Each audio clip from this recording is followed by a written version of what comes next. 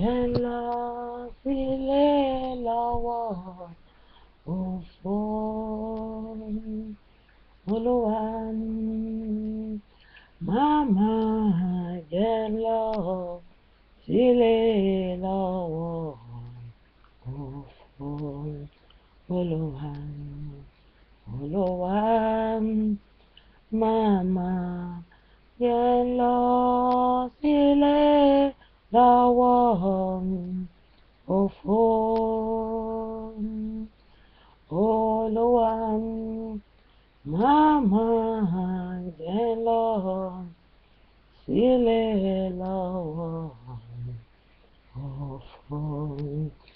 Olúwa ni jẹ́ kí rí wọn mú délé o. Olúwa jẹ́ kí rí wọn mú délé o. Olúwa màmá yẹn lọ sílé lọ́wọ́ òfò. Olúwa màmá yẹn lọ sílé lọ́wọ́ òfò. Olúwa jẹ́ kí rí wọn mú délé o. Olúwa jẹ́ kí rí wọn mú délé o. Orin ayọ̀ ó ń dúró dè mí lókè. Orin ayọ̀ ó ń dúró dè mí lókè o.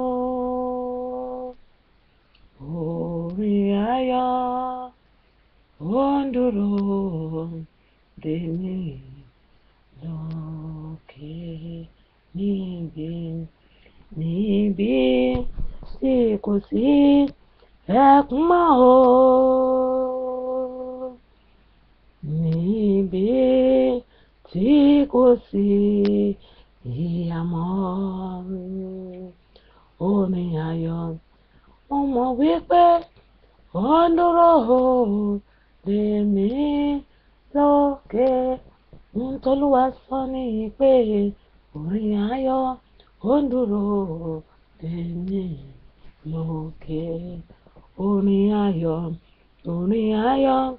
ó ń dúró dè mí lókè o. Orin ayọ̀ ó ń dúró dè mí lókè. Níbi tí kò sí ẹkún mọ́ o. Níbi tí kò sí ìyà mọ́.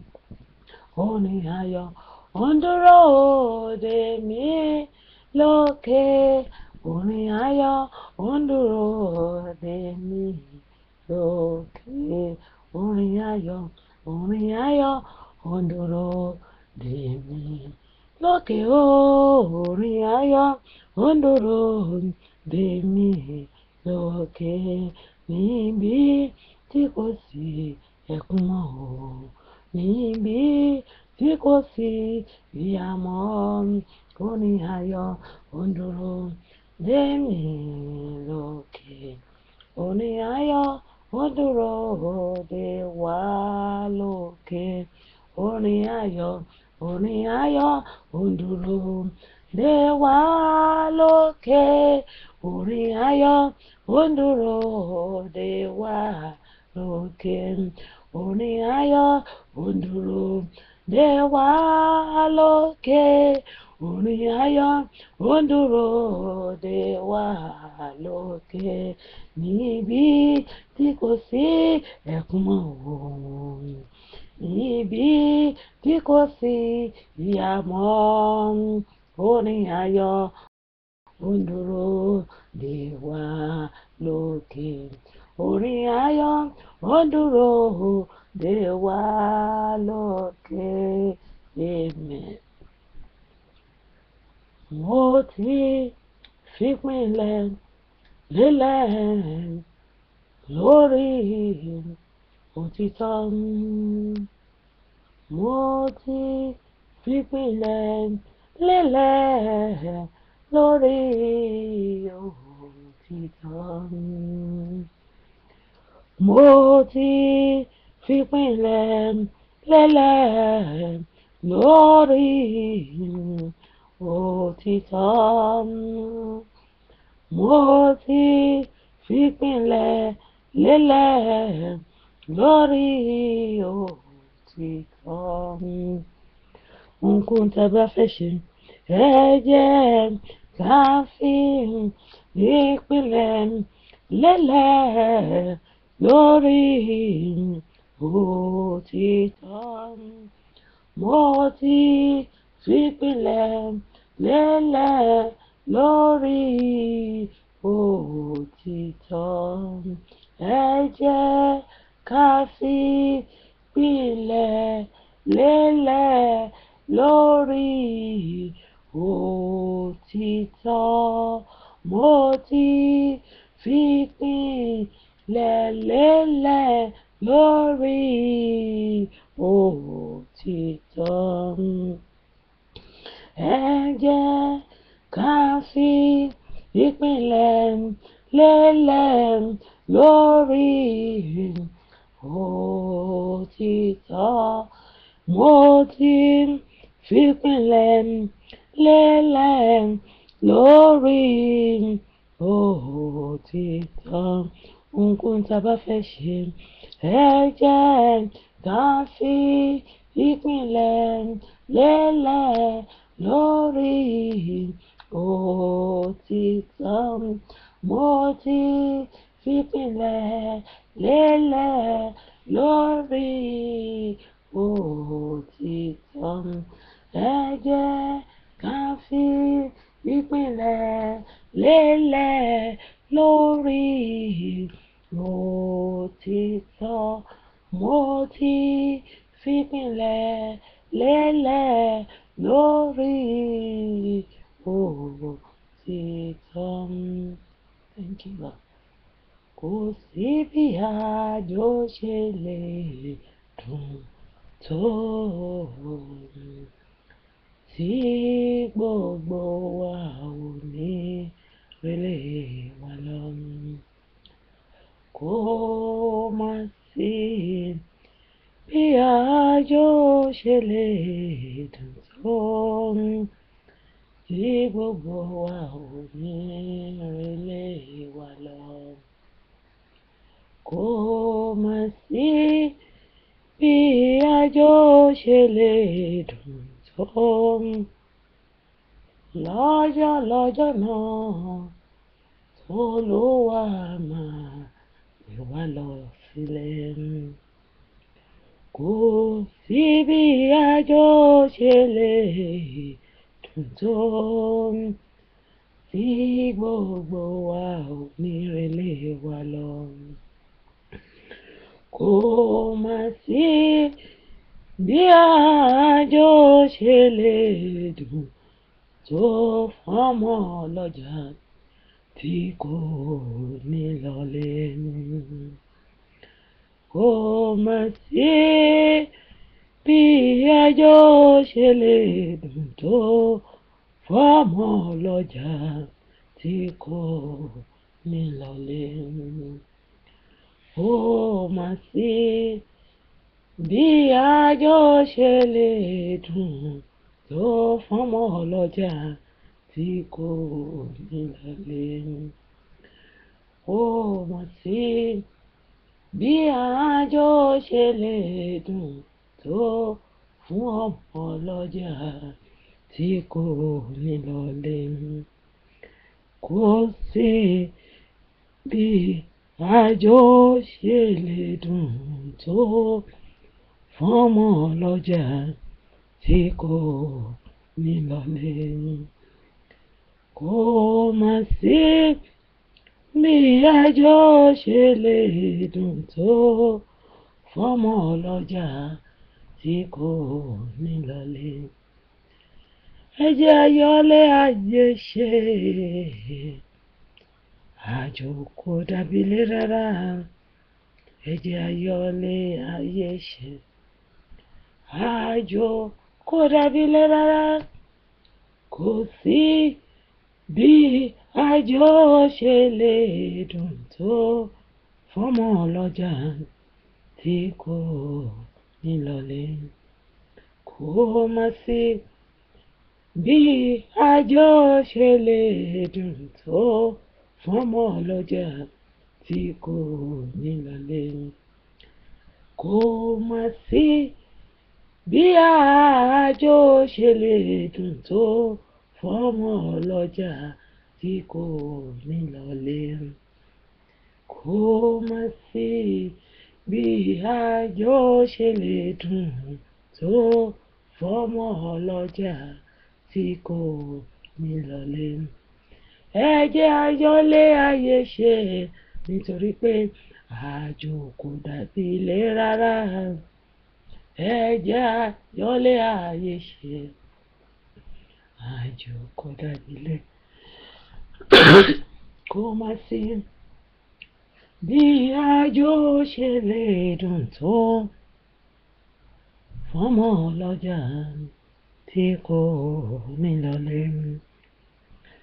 Kò má sí bí àjò ṣe lè dùn fún pásítọ̀ tí kò ní lọlé.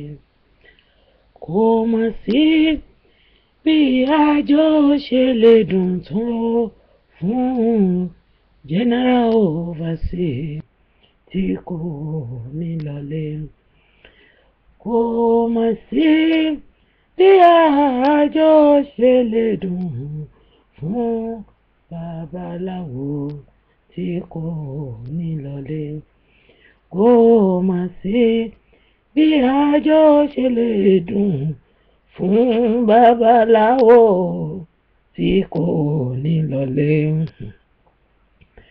Kò má sí bí àjò ṣe lè dùn tó fún babaláwo tí kò ní relé. Kò má sí bí àjò ṣe lè dùn fún oṣó àbí àjẹ́ tí wọn ò ní relé. Kò má sí bí àjò ṣe lè dùn fún ìyá ìjọ tí kò ní relé. Kò má sí bí àjò ṣe lè dùn tó fún ìyá ìjọ tí kò ní relé. Kò má sí bí àjò ṣe lè dùn tó fún bàbá ìjọ tí kò ní relé. Kò má sí bí àjò ṣe lè dùn tó fún bàbá ìjọ tí kò ní relé. Àní kò má sí bí àjò ṣe lè dùn fún bàbá ìjọ tí kò ní relé. Kò má sí bí àjò ṣe lè dùn fún pírẹ́sìdẹ́ǹtì tí wọn ò ní relé. Kò má sí bí àjò ṣe lè dùn fólórí ìlú tí kò ní relé. Kò má sí bí àjò ṣe lè dùn fọ́mọ jẹ́bọ́jẹ́bọ́ tí kò ní relé. Kò má sí bí àjò ṣe lè dùn fún ajènìyàn bí ẹni jẹran tí wọn ò ní relé. Kò má sí bí àjò ṣe lè dùn fún amú ẹ̀jẹ̀ ènìyàn bí ẹni mọ́ omi o tí wọn ò ní relé. Kò má sí bí àjò ṣe lè dùn fólórí ìjọ tí kò ní relé. kó má sí bí àjò ṣe lè dùn fún àáfàá o tí kò ní relé. Kó má sí bí àjò ṣe lè dùn fún mẹ̀mọ́mù tí wọn ò ní relé. Kó má sí bí àjò ṣe lè dùn fọ́mọ ọlọ́jà tí wọn ò ní relé. Kó má sí bí àjò ṣe lè dùn fọ́mọ ọlọ́jà alẹ́ o tí wọn ò ní relé. Kó má sí bí àjò ṣe lè dùn fọ́mọ ọlọ́jà alẹ́ o tí wọn ò ní relé. Kó má sí bí àjò ṣe lè dùn fọ́mọ ọlọ́jà ìrọ̀lẹ́ tí wọn ò ní relé. Kó má sí bí àjò ṣe lè dùn fọ́mọ ọlọ́jà ìrọ̀lẹ́ tí wọn ò ní relé. Kó má sí bí àjò ṣe lè dùn fọ́mọ ọlọ́jà àárọ̀ o tí wọn ò ní relé. Kó má sí bí àjò ṣe lè dùn fọ́mọ ọlọ́jà àárọ̀ o tí wọn ò ní relé. Kó má sí bí àjò ṣe lè dùn fún babaláwo tí wọn ò ní relé. Kó má sí bí àjò ṣe lè dùn fún ẹgbẹ́ ògbóni tí wọn ò ní relé. Kó má sí bí àjò ṣe lè dùn tó fún gbogbo ẹlẹ́gbẹ́ ògbóni tí wọn ò ní relé. Kó má sí bí àjò ṣe lè dùn tó fún ẹgbẹ́ àwo tí wọn ò ní relé. Kó má sí bí àjò ṣe lè dùn fún ẹgbẹ́ ìmùlẹ̀ o tí wọn ò ní relé. Kó má sí bí àjò ṣe lè dùn fún ẹgbẹ́ ògbóni tí wọn ò ní relé. Kó má sí bí àjò ṣe lè dùn fún pásítọ̀ èké o tí wọn ò ní relé. Kó má sí bí àjò ṣe lè dùn fún àfáà èké tí wọn ò ní relé. Kó má sí bí àjò ṣe lè dùn fún babaláwo tí wọn ò ní relé. Kó má sí bí àjò ṣe lè dùn fún gbogbo wa o tí a ò ní relé. Lọ́jọ́ kan tá máa fi lé ayé yìí sílẹ̀ lọ. Lọ́jọ́ kan tí gbogbo wa máa fi lé ayé yìí sílẹ̀ lọ. Kó má sí bí àjò ṣe lè dùn tó tí a ò ní relé. Kó má sí bí àjò ṣe lè dùn tó tí a ò ní relé. Kó má sí bí àjò ṣe lè dùn tó tí a ò ní relé. Àjò dùn tó kí o ọmọ nílé má relé. Àjò lè dùn tó tí onílé kò ní relé rẹ̀ lọ. Má sí bí àjò ṣe lè dùn tó tí gbogbo wa ò ní relé wa lọ. Kó má sí bí àjò ṣe lè dùn tó tí gbogbo wa ò ní relé wa lọ. Kó má sí bí àjò ṣe lè dùn tó tí gbogbo wa ò ní relé wa lọ. Ṣùgbọ́n ẹ jẹ́ a yọ́lé ayé ṣe. Àjò kò dàbí ilé rárá. Ẹ jẹ́ a yọ́lé ayé ṣe. àjò kò dàbí ilé rárá, ẹ jẹ́ a yọ̀lé ayé ṣe. Àjò kò dàbí ilé rárá, pásítọ̀ yọ̀lé ayé ṣe. Mo bẹ̀ yín, àjò kò dàbí ilé rárá, pásítọ̀ ẹ jẹ́ a yọ̀lé ayé ṣe. Àjò kò dàbí ilé rárá, pásítọ̀ ẹ yọ̀lé ayé ṣe. Àjò kò dàbí ilé rárá, pásítọ̀ ẹ yọ̀lé ayé ṣe. Àjò kò dàbí ilé rárá, pásítọ̀ yọ̀lé ayé ṣe. Àjò kò dàbí ilé rárá, pásítọ̀ ẹ yọ̀lé ayé ṣe. Àjò kò dàbí ilé rárá, ẹ ń jẹ ènìyàn bí ẹni jẹran, ẹ yọ̀lé ayé ṣe. Àjò kò dàbí ilé rárá, ẹ mú ẹ̀jẹ̀ ènìyàn bí ẹni mọ́ mi, ẹ yọ̀lé ayé ṣe. Àjò kò dàbí ilé rárá, ẹ wọ ẹgbẹ́ ògbóni bí ẹni wọṣọ. Àjò kò dàbí ilé rárá, pásítọ̀ ẹ wọ ẹgbẹ́ múlẹ̀ bí ẹni wọṣọ sára. Àjò kò dàbí ilé rárá, pásítọ̀ ẹ yọ̀lé ayé ṣe. Àjò kò dàbí ilé rárá, Olúwa rán mi sí pé kẹ́ yọ̀lé ayé ṣe. Torí àjò kò dàbí ilé rárá, ẹ̀yin àgbà ẹ yọ̀lé ayé ṣe. Àjò kò dàbí ilé rárá, ẹ̀yin alàgbà ẹ yọ̀lé ayé ṣe. Àjò kò dàbí ilé rárá, Olúwa rán mi sí yìí, ẹ yọ̀lé ayé ṣe. Àjò kò dàbí ilé rárá, ẹ̀yin akọrin ẹ yọ̀lé ayé ṣe. Àjò kò dàbí ilé rárá, ẹ má wọ ẹgbẹ́ ògbóni láti kọrin, ẹ yọ̀lé ayé ṣe. Àjò kò dàbí ilé rárá, ẹ má lọ gbàgbára láti kọrin, ẹ yọ̀lé ayé ṣe.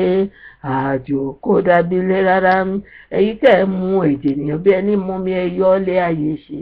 Àjò kò dàbí ilé rárá, gbogbo èyí tẹ́ ń pa ènìyàn bí ẹni pẹran, ẹ yọ̀lé ayé ṣe. Àjò kò dàbí ilé rárá, àjò kò dàbí ilé o. Àjò kò dàbí ilé rárá, ẹ yọ̀lé ayé ṣe. Àjò kò dàbí ilé rárá, ọ̀pọ̀ ẹranko lÓlúwa máa palẹ̀ mọ́ lọ́dún yìí.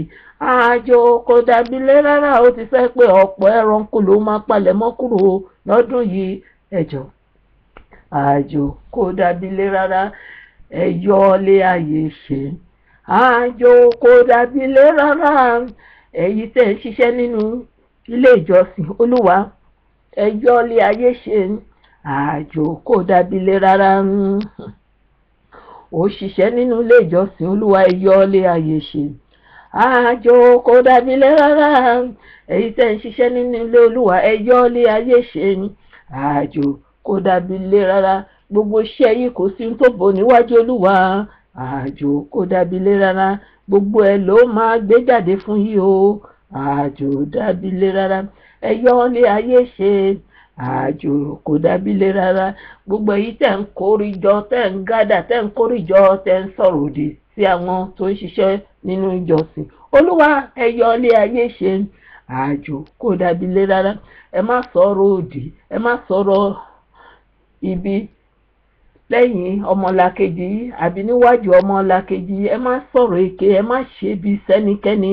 Àjò kò dàbí ilé rárá, torí pé Ọlọ́run lọ́ba ẹ̀san, ó máa gba ẹ̀san, ó sọ pé òun fẹ́ gba ẹ̀san, ó sọ pé òun fẹ́ gba ẹ̀san, Olúwa fẹ́ gba ẹ̀san. Ẹ jẹ́ a yọ̀lé ayé ṣe.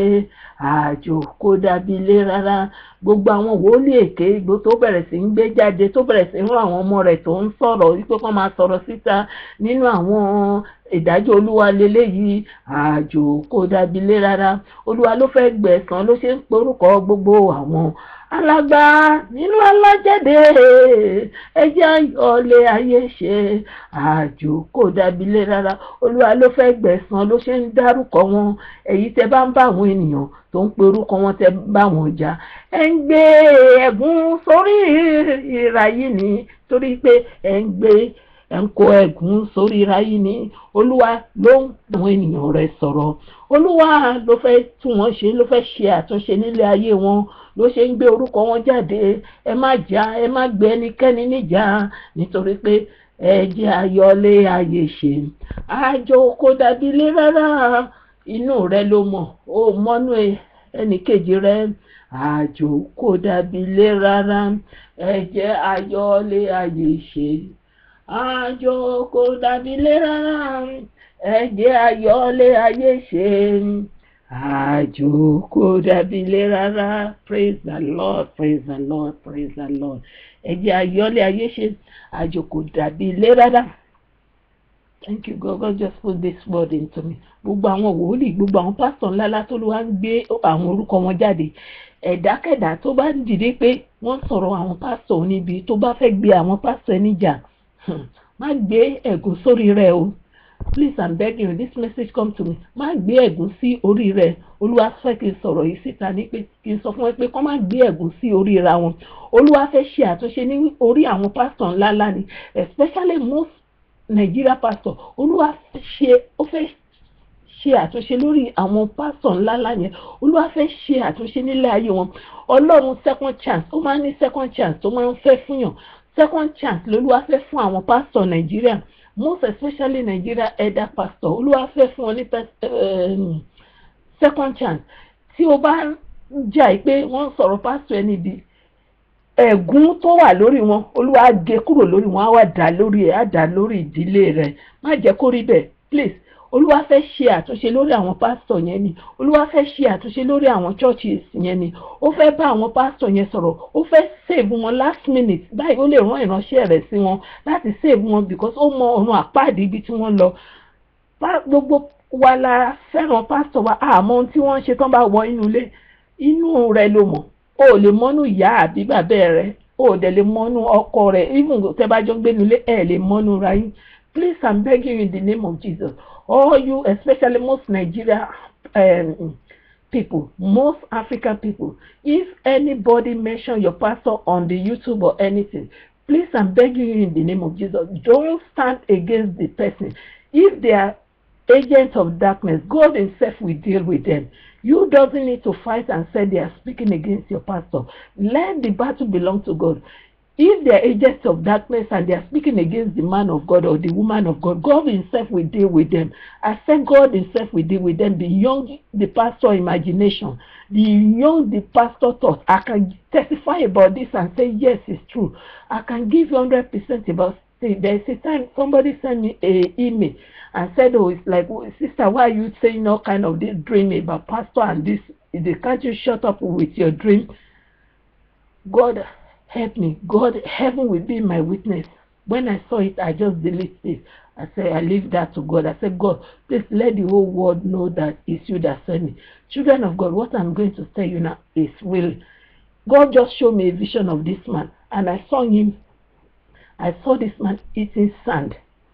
I saw this man. God, I just saw him eating sand. I said, God have mercy.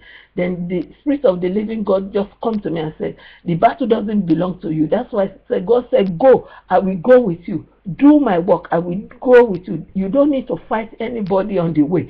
The battle belongs to me. I will fight the battle for you. I quickly shut up my mouth. I want to ask for mercy on behalf of that person.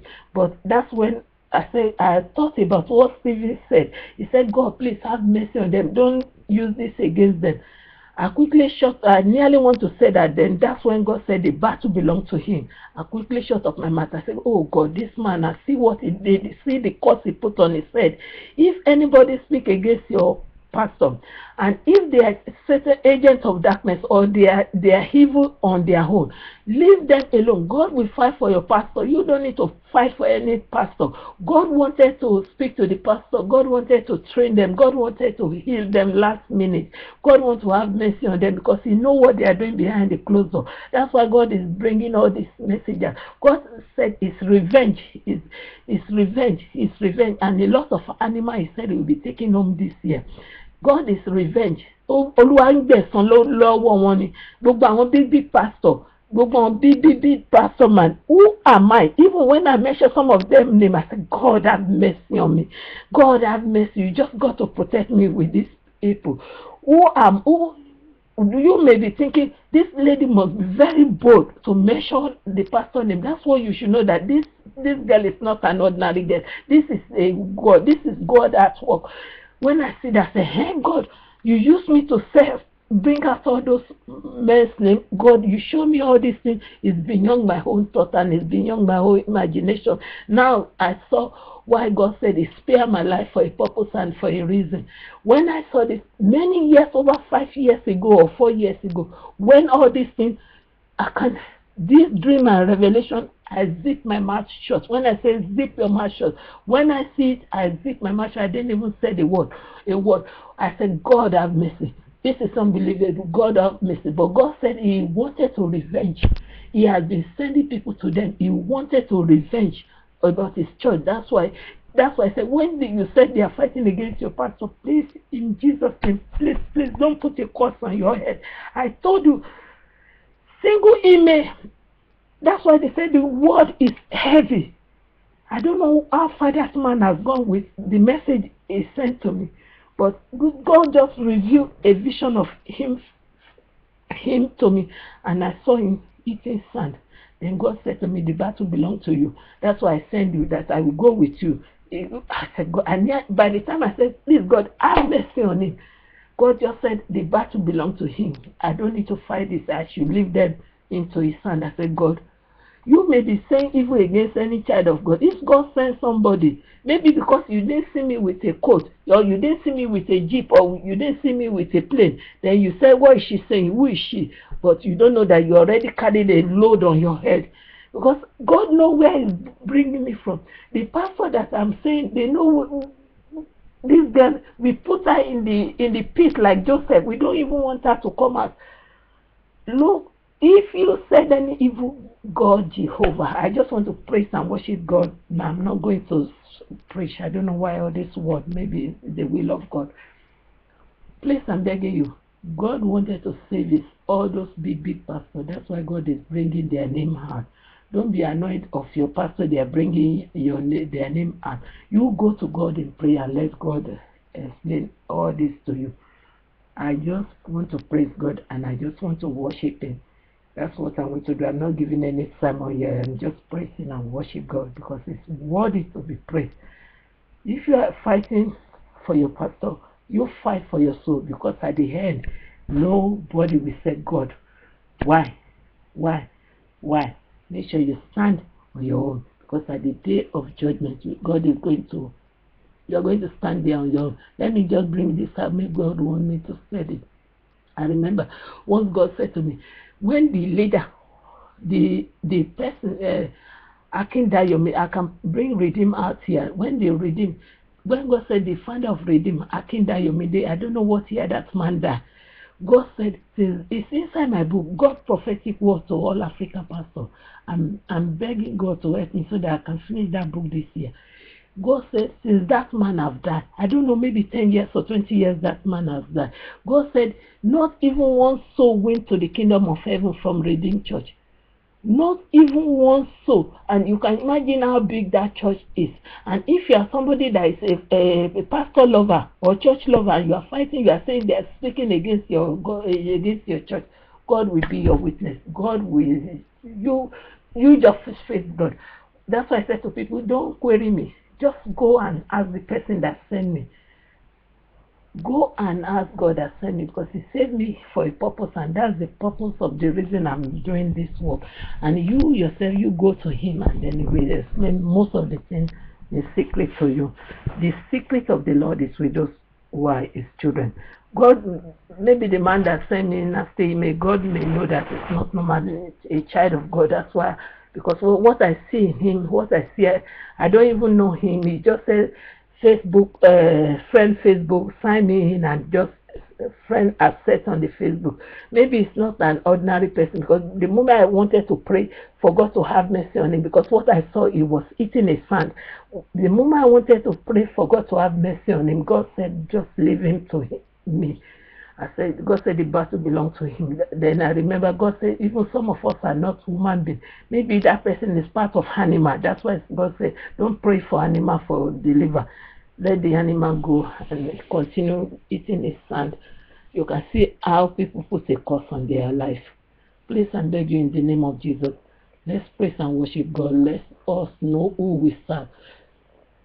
It's good to love one another, but make sure you save your soul. Don't fight for your pastor, fight for your church. You save your soul, because at the end, we are going to stand on our own.